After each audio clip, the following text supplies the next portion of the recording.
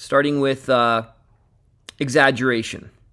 A lot of times what will happen is I'll go out and I'll tell people that have this issue, I'll say, go out, try to hit a really aggressive topspin lob for me. And they'll go out and they'll try to really arc big topspin lobs.